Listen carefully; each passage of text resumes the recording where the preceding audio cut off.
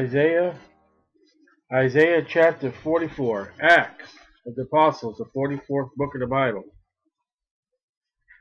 Yet now hear, O Jacob, my servant, speaking to Israel, and Israel, whom I have chosen. In the book of Acts, transition book, begins with God reaching out still to the Jews, with the apostles. Thus saith the Lord that made thee, and formed thee from the womb.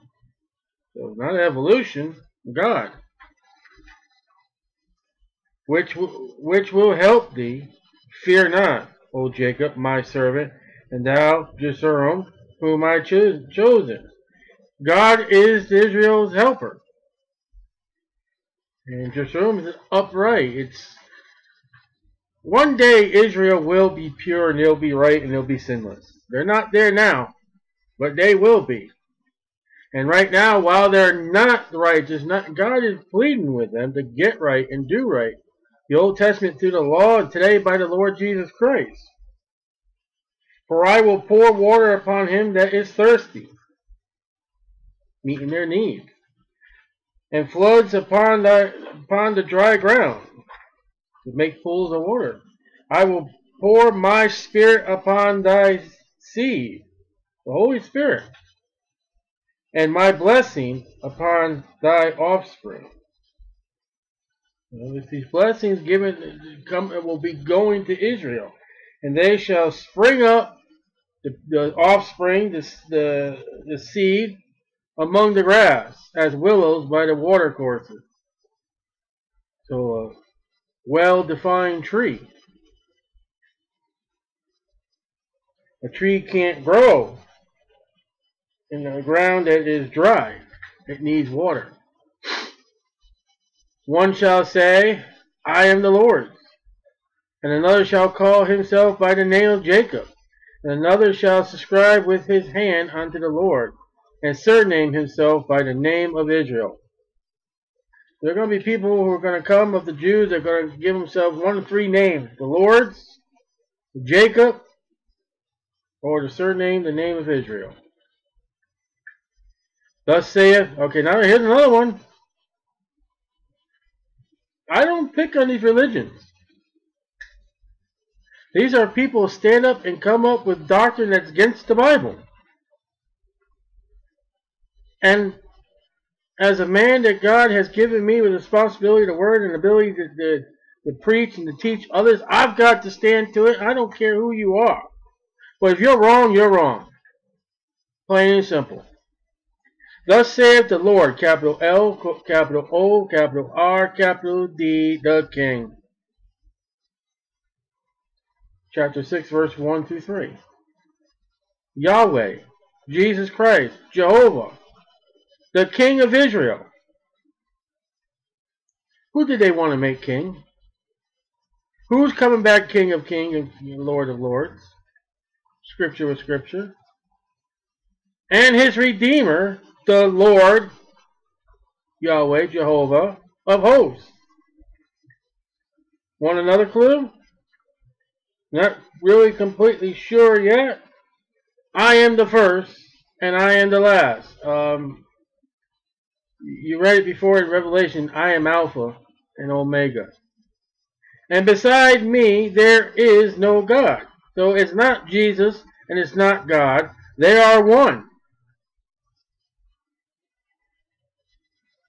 Now the Jehovah's Witnesses will go as God and Jesus, but they're not the same. The Charismatics will go Jesus only.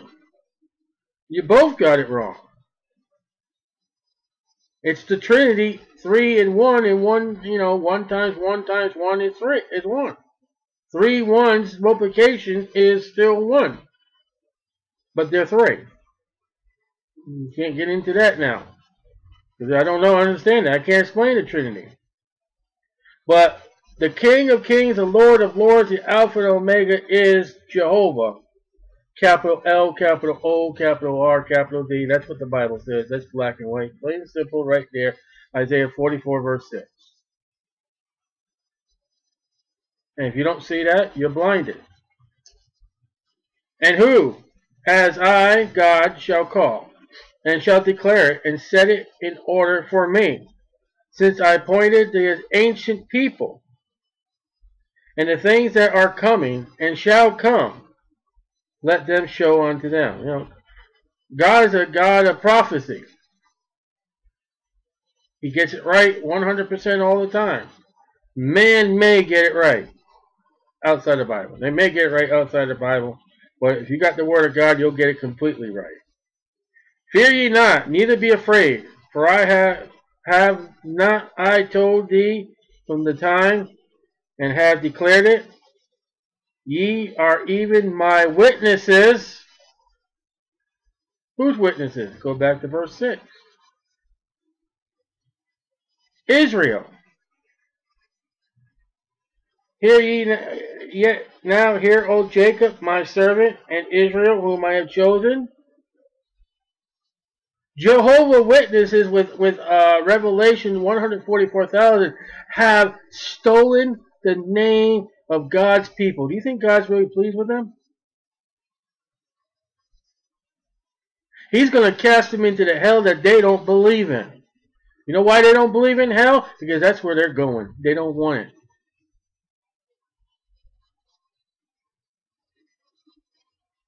I will curse them that curse thee, and they are cursing the nation of Israel by saying God's all finished with them, and give us the spiritual promises. Give us the physical promises. Let us be your people, and you're not. Is there a God beside me? Yea, there is no God. I know not any. Well, we've been talking about God. We've been talking about Jesus Christ. So Jesus Christ is not a God, and God is not a God. They're both God. They're both together. Now, if Jesus Christ was separate from the Father, then we have trouble. Then there'd be two gods. But we don't see that here. They that make engraven... Oh, now we're going to go into graven images. Now we're going to go to the Catholics and the Egyptians and all those that make imagery and idolatry. They that make a graven image, and this is so funny, are all of them vanity, nothing. All the people that make a graven images and all the graven images are nothing. And they're delectable, those great, look what I've done, things, shall not profit. Now they may make money off it, but when it comes to eternity, it ain't going to do you nothing. And they that are their own witnesses, well, they have their witnesses.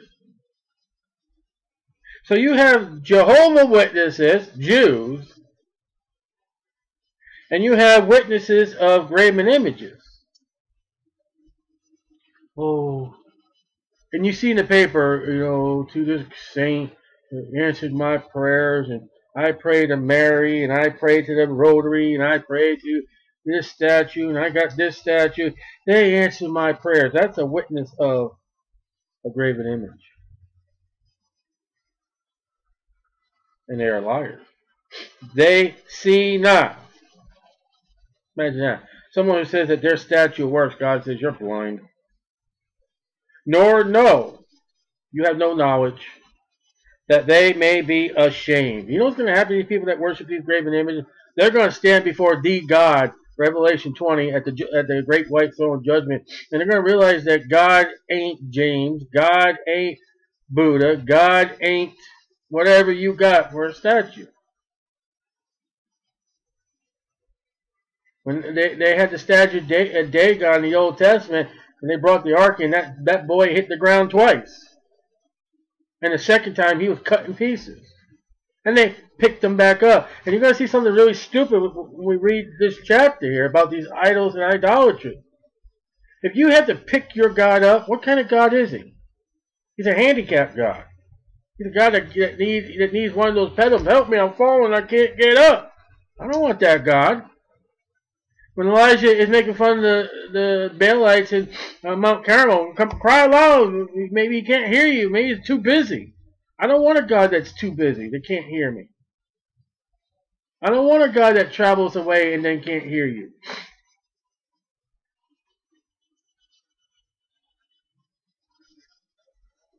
be ashamed. I wouldn't want to be ashamed to find out that my God didn't work. Who has formed a God, small g, or molten a graven image that is profitable for nothing? You know, our saying is good for nothing. Like I said, you may make money,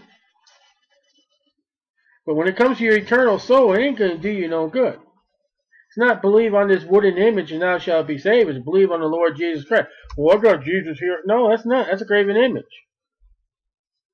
That's not what Jesus Christ looks like. Now, we have an idea from the Bible, but we don't know what he looks like. Wouldn't it be funny if the image of Jesus that is passed around in the paintings and the crucifixes, wouldn't it be funny if that someone, because you got to use someone's face in order to make something like that. Like I said before, the Statue of Liberty, the guy who made that, the face is the face of his mother. Wouldn't it be funny if the guy that uses his face was a murderer or something like that? Behold, all his fellows. Now, the fellows is everyone that's going to be involved with this graven image. And we're going to read a couple of trades in here. All his fellows shall be ashamed. So everyone that is involved with making and worshiping these graven images are going to be made ashamed. You know what Romans 10 says? If you believe in the Lord Jesus Christ with your heart and with the mouth confession is made unto salvation, you won't be ashamed. Worship idols and images and all that, you will be made ashamed. You know, I think it's a shame to have a cross.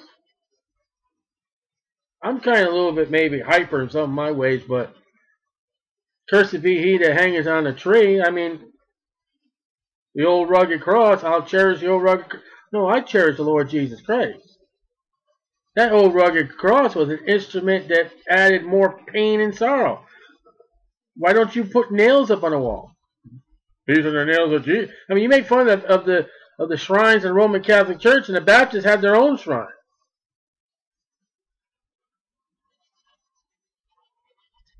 So, they are of men. That's not a God. All men, since Genesis 3, all have sinned and come short of the glory of God.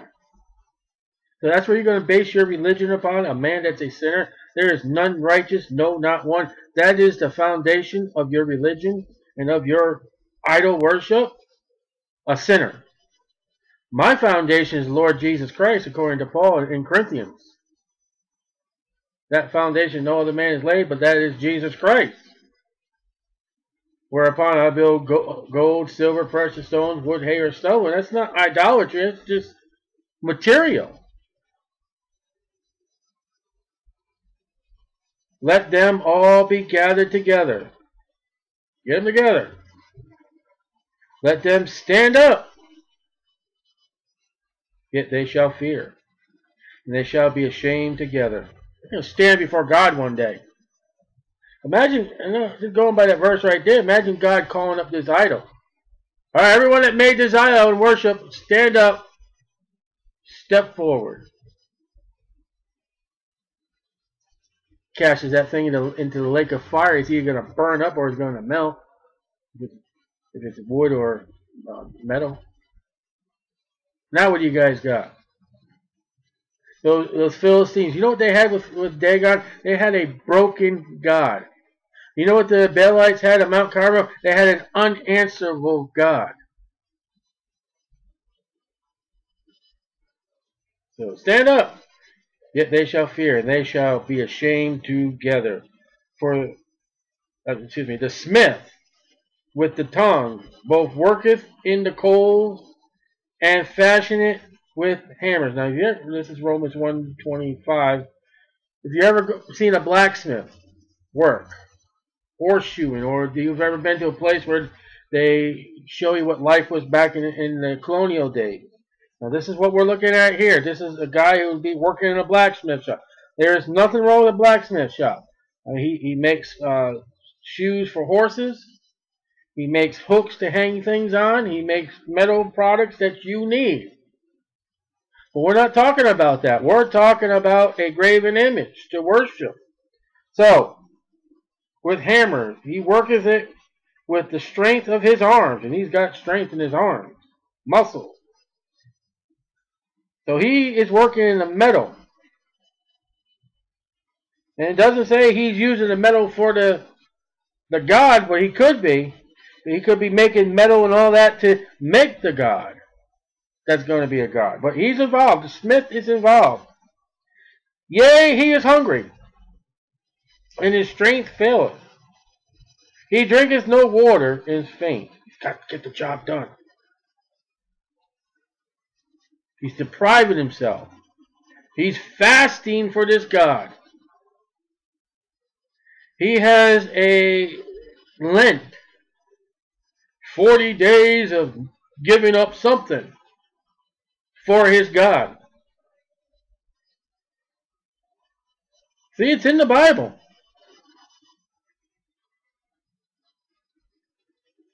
Next guy, the carpenter. That's a guy who works with wood. Stretches out his rule, his tape ruler, his measuring rod. He marketh it out with a line. He fitteth with planes. That's lines across the piece of material. And he marketh it out with the compass. That's a round, it makes round holes. He maketh it after the figure of man. According to the beauty of man, that it may remain in the house. It ain't going to go nowhere. It ain't going to walk around. Matthew 24:15, 2 Thessalonians 2:3. He heweth him down cedar, nice smelling tree, and taketh the cypress and the oak. Oak is very important in the Bible. Man, that tree shows up with death, idolatry, which he strengtheneth for himself among the trees of the forest. He strengtheneth, he takes care of it. He planteth an ash, and the rain does nourish it. He plants these trees. Then shall it be for a man to burn. Cut the tree down, you burn it. For he will take thereof and warm himself. Alright, it gets too cold. You take a log and you put it in the fire to be warm. Nothing new? Anything really spectacular? No. Yea, he kindleth it, and baketh bread. Alright, so he gets he gets cold, he needs warmth, he takes the wood, he burns it. He's hungry, he makes bread. He puts wood in the stove, starts a fire, and from the heat, bread. Yea, he maketh a god, and worship it. He maketh a graven image, and falleth down there too. So we have fire for heat, fire for bread, and we have a god from the same piece of wood. Now, if that piece of wood was God, why would God allow you to take himself, the God, and let you burn him for heat? Why would you take a God and cut him up and be able to put him in your oven to feed you? And then whatever left over, you make a god. A god that you threw into the fire. Part of. He burneth part thereof in the fire. Now, if I was a god and you're about to chop me up and burn me, I wouldn't allow you to do that if I was a god. I'm not. With part thereof he eateth flesh. He roasteth meat, and satisfied. First stove. Yea, he warmeth himself, a fireplace, and saith, Aha, I am warm. I have seen the fire. And the residue, whatsoever left over, thereof he maketh a god.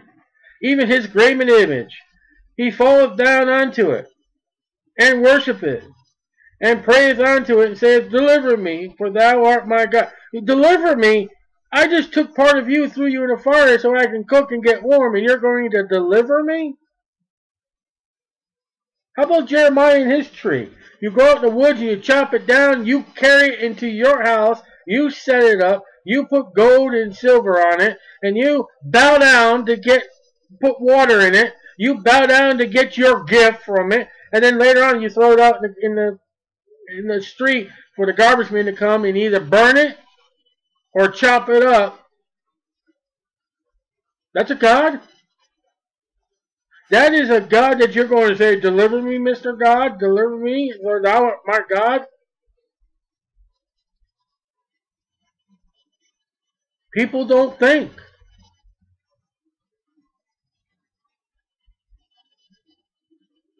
These people that they get these images and these idolatrous junk and stuff like that. Oh, I got this gold Jesus. Well, what did the other gold that came? Listen, that gold didn't come out. Here's a cross with Jesus out of the mountain. No, there was other gold pieces of it. What else was made from gold along with that Jesus that day? Well, I got this brazen God. Well, you got this brazen God, but they could have made a brazen bedpan too that day. Is that a God? I got this totem pole. They found these totem poles all over North America. One half of that totem pole could have been a canoe. The other half could have been the fire. A part of it could have been a peace pipe. And these are the gods? All the stuff that they found in Pharaoh's resting places. All the stuff that Mr. Pharaoh King, God, they were God kings. And he's laying in a museum somewhere with all his junk everywhere all around the world. That's the God that the Egyptians turned to? That allowed people to come into his tomb and steal? You mean Mr. Pharaoh King God did not protect his house? You mean the wood allowed you to chop it and put it in a fire? That's your God?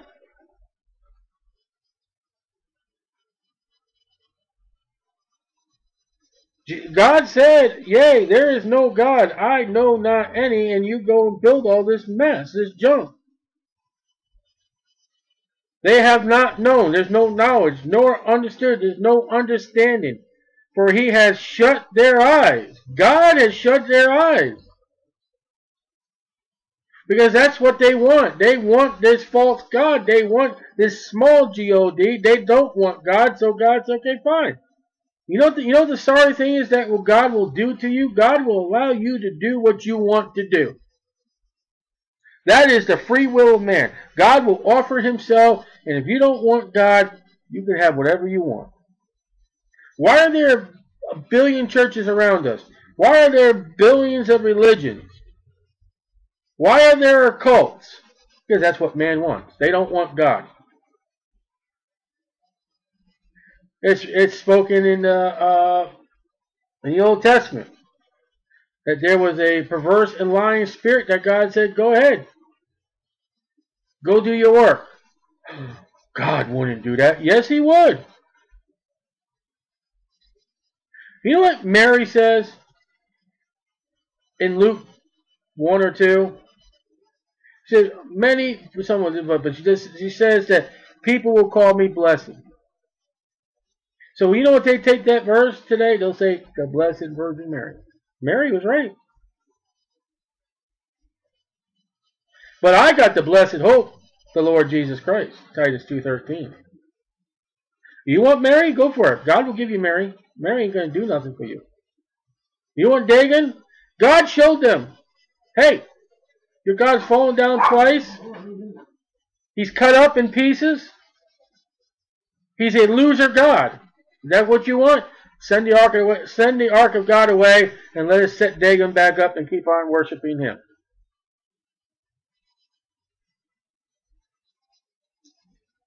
He has shut their eyes that they cannot see, and their hearts. For with the heart man believes unto righteousness. You better not turn away from God. And you better not turn away from God with gods.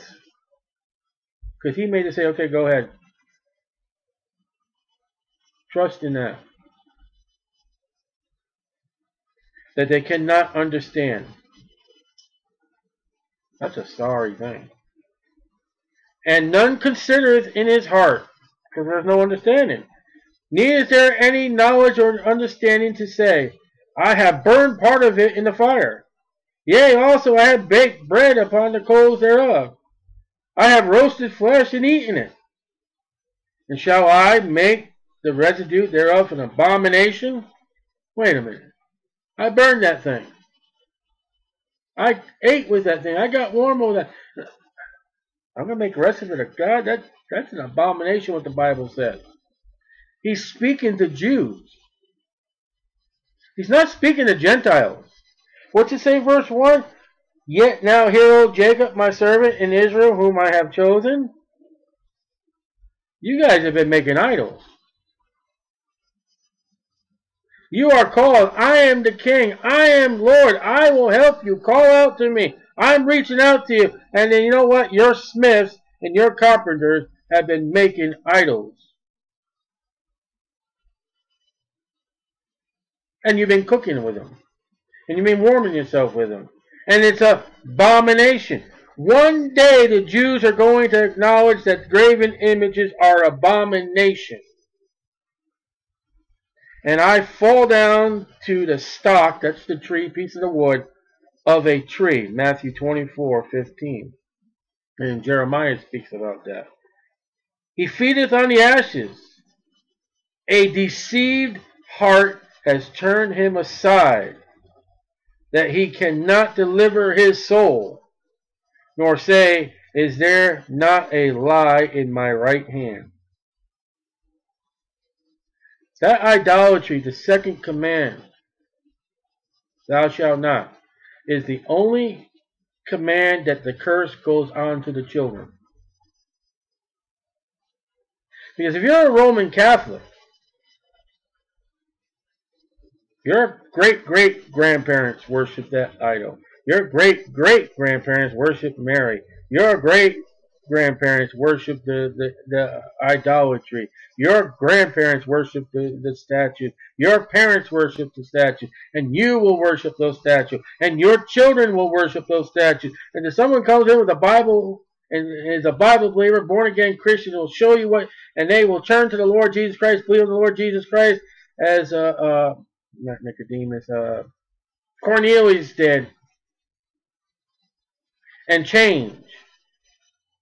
But if not, you don't want to believe the gospel, you don't want to believe the Bible, you will stick and your children will grow unless they believe in the Lord Jesus Christ, the idolatry worship.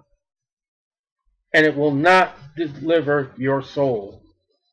Many people will be cast in the lake of fire thinking that their piece of wood, whether Roman Catholic, whether Indian, whether Japanese, whoever you are, even if you're in the deepest, darkest jungles of Africa, you're thinking that your little whatever it is, whatever name it is, that you made is going to save your soul. You're going to find out it's not so. Satan appears as anything you want him to be.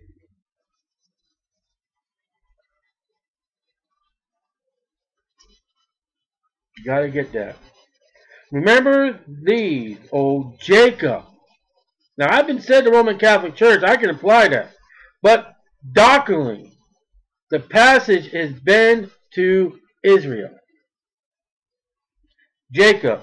Listen, the land's going to be taken over by Babylon. Because of this idolatry. They got more shrines and idolatry on every street corner than we got churches here in Daytona Beach. They even got it in the temple. Get my eyes back here real quick. It's cloudy. Remember these, O Jacob and Israel, for thou art my servant. See, God hasn't given them up as a nation, as an individual. They're involved in sin.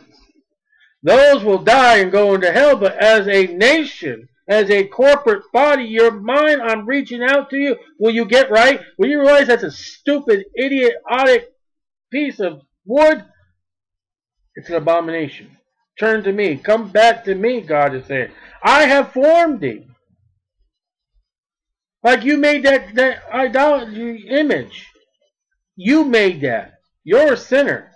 But I made you, and I'm holy. I'm the Holy One. I'm the creator. You're not the creator. I am. I have formed thee. Thou art my servant, O Israel. You're supposed to serve me, not those stupid idols. Thou shalt not be forgotten of me. How's that verse? God's all through with Israel. Then he violated Isaiah 44, verse 21. In their idolatry. He said, thou shalt not be forgotten of me. In their idolatry. That's broken number 2 of the top 10. There were still people in Israel living right, like Isaiah. And there were people involved in idolatry. He's telling those that live right, stay right. Those who are doing wrong, repent and get right. I have blotted out as a thick cloud thy transgressions. It hasn't happened yet. And as a cloud, thy sins return unto me. For I have redeemed thee. Acts 3:19. He bought them. He paid for them. The blood of the Lamb over the doors. Passover night. The killing of the Egyptian army. He paid for the Jews. Sing, O ye heavens. Plural form. For the Lord hath done it. Shout, ye lower parts of the earth. Abraham's bosom, hell. I know it's hell. Abraham's bosom. And this is yet prophecy. Abraham's bosom is empty today. So these are people who are in hell. The graves. Break forth into singing. Ye mountains, O forests, and every tree therein, for the Lord has redeemed Jacob and glorified himself in Israel. Psalms 148:5. I can't read that other reference. Psalms 148:5 through 13 and 105 verse 6. One day God is going to completely wipe the sins away. He's going to wash them. He's going to make them clean. He's going to give them His Spirit. He's going to renew them. And then all the world's going to sing out. All that there is. The millennium. Thus saith the Lord thy Redeemer. And He that formed thee from the womb. Not you making the idol. God forming you. The womb. So what if you do abort a baby from the womb?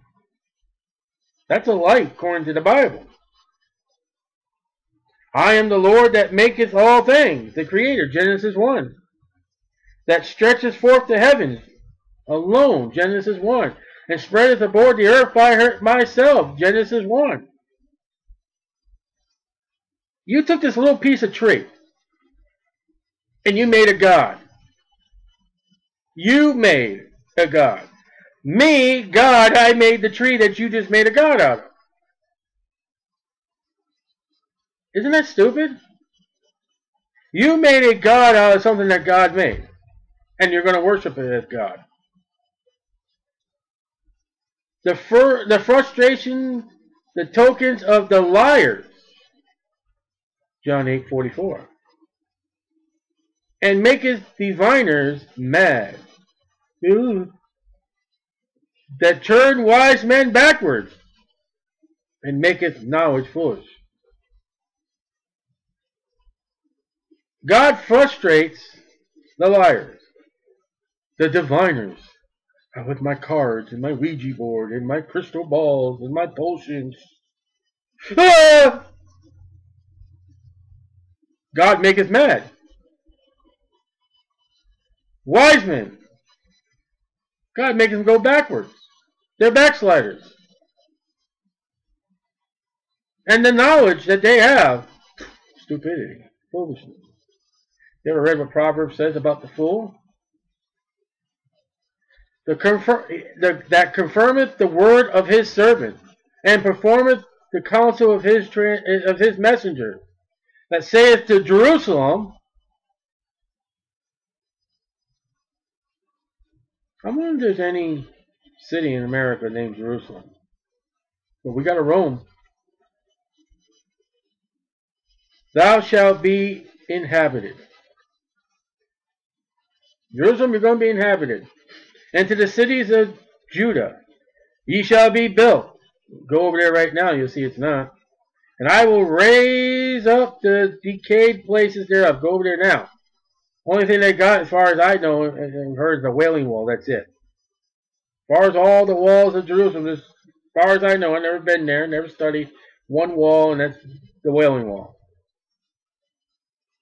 But prophecy says that that place is going to be built back up. That saith to the deep, be dry, and I will dry up thy rivers. Now it's interesting, before we close this chapter, and this is going to happen in the millennium, but this is going to happen a time before the millennium, before the tribulation period where the temple will be built. They have not gone into captivity yet. They're going to Babylon.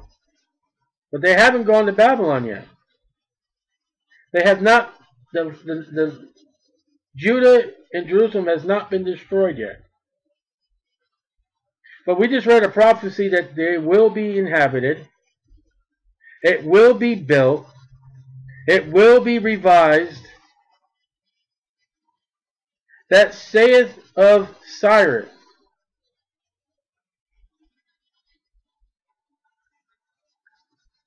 You're looking at Nehemiah in Isaiah 44, along with the tribulation in the millennium. 150 years before this guy is born, he is pre-named. He is my shepherd. What did God just say?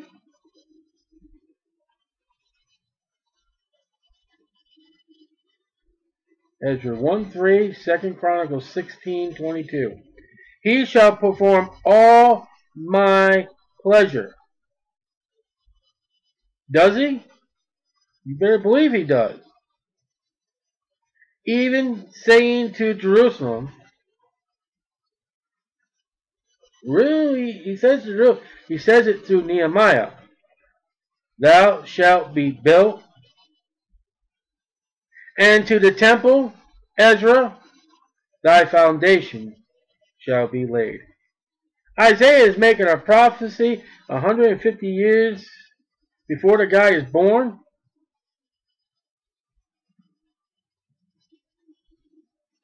The city has not been even touched by Babylon yet. They're still living in their wickedness. Nebuchadnezzar not even thought of yet. And God reaches all over all that. Says, you have your little piece of wood, God. But I'm telling you right now, guess what? This city is going to be rebuilt. The foundation is going to be laid for the temple. And people looking at Isaiah like, you moron. The temple's right there. The wall's right here. Look, I'm leaning against it. Yeah? Wait till the third time when Nebuchadnezzar comes in with Babylon. See what you're going to be leaning against. And it says, the inhabitants thereof are going to... The only thing that Babylon leaves is a few people just to vine dress and take care of the land. That's it. Everybody else they carry to Babylon. They don't keep the kings. They don't keep the princes. They bring them to Babylon. And we reach all over that time and we reach, hey, it's going to be rebuilt. Now then Isaiah looked like a fool unto Ezra and Nehemiah. We jump to the end of 2nd Chronicles. We jump to Ezra and Nehemiah. Now, can you imagine one day,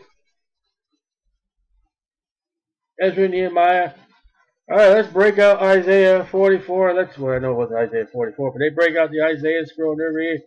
And that says, sir, I wonder if they knew this.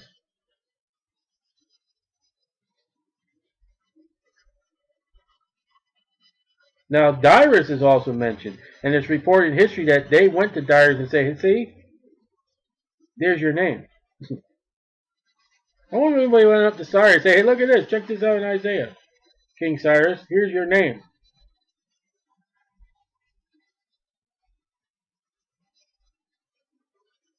See if I can read the note here I got my vision.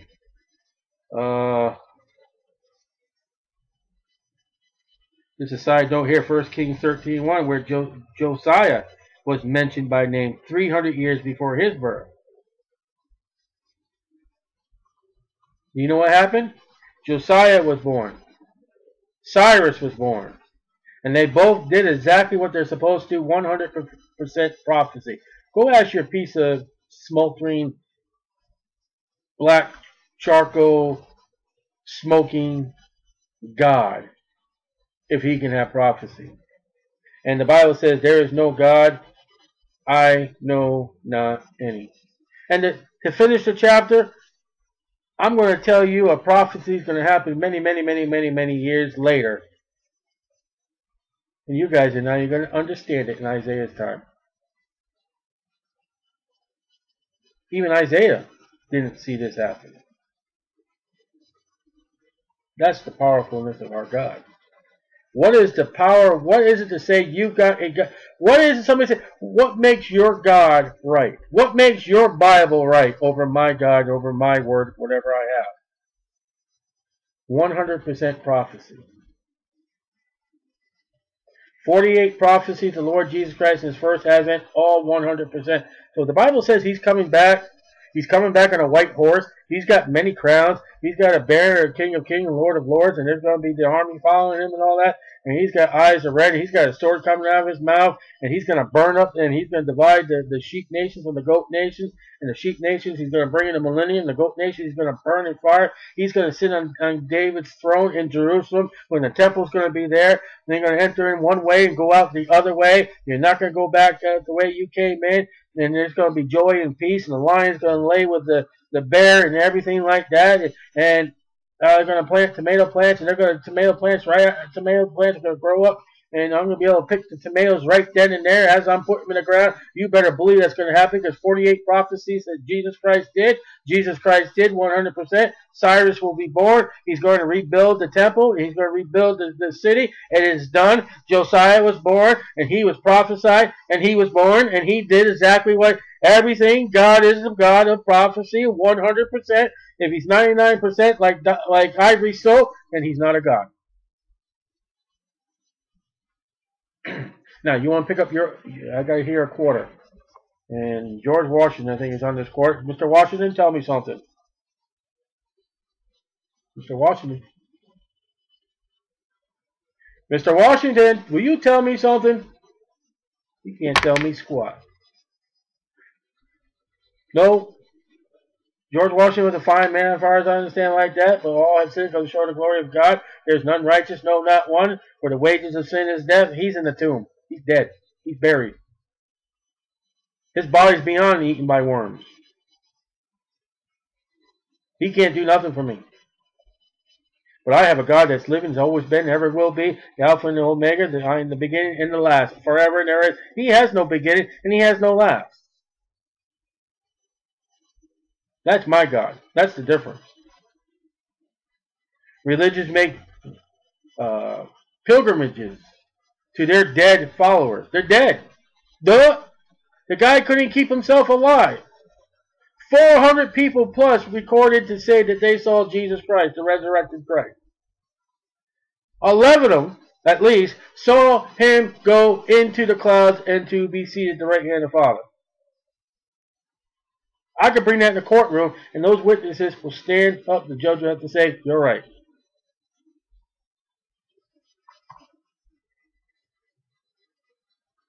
That's the difference between religion and God in the Bible.